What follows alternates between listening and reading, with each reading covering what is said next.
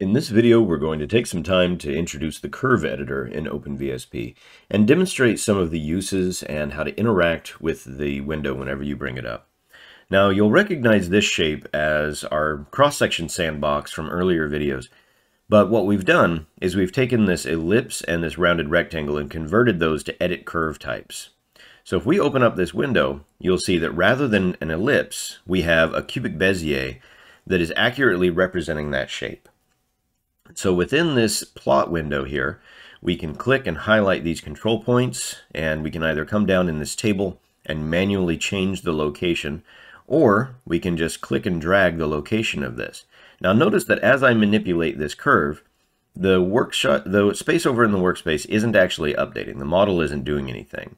But you can see the values in the boxes are all updating on the fly. Now if I were to let go, that tells the model that it's time to update and use these parameters that we've chosen.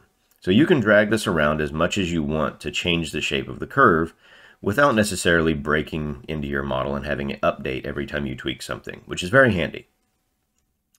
So you'll notice that as I'm clicking on these control points, what you're seeing is this highlighted row, and it tells you which of these values correspond to which point right here on the screen. So that helps you orient yourself. Under the General tab, you can create a new shape, either a circle, an ellipse, or a rectangle. And that's really just initializing one of the three spline types or curve types, either linear, spline, or cubic Bezier, which you can convert between these different types as well. The Scale Cross-Sections box will give you access to your width and height and even your depth, because with Edit Curve, you are now able to do three-dimensional cross-sections in OpenVSP. We'll cover that in a bit more detail later, but know that it's there.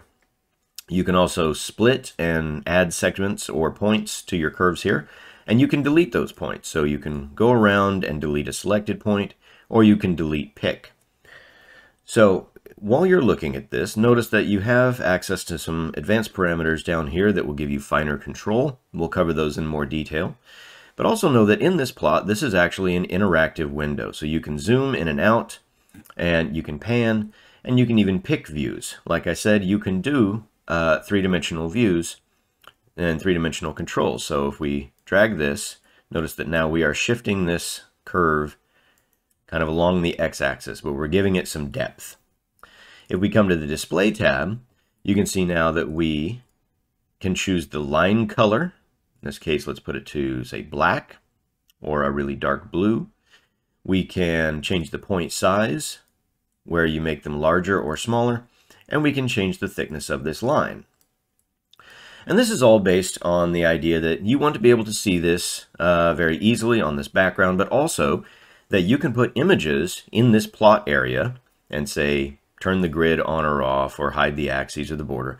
But with an image behind this cross-section, you can place your points and change your strengths and tangencies in such a way to very accurately recreate any unique shape that you can think of, or recreate a fuselage cross-section from a known aircraft, or put in your own clever design parameters. And we'll cover those in some examples later as well. So there are some OpenVSP workshop presentations that cover the Edit Curve GUI in greater detail and some of the best practices, and so I will provide some links to those. They're really great resources. I encourage you to go have a look at them.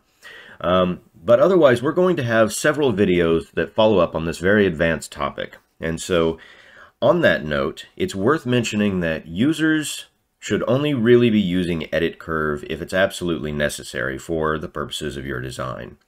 In most cases, an ellipse, a rounded rectangle, even a general fused cross-section is going to be more applicable to your initial design needs than something as high-tech and in-depth as Edit Curve. But if you are interested in playing around with it, seeing what it can do, using it for fun, by all means, go on ahead. So hopefully this serves as a nice introduction to the topic, and we'll move on and give you more in-depth controls and more in-depth discussions of each topic as we go on.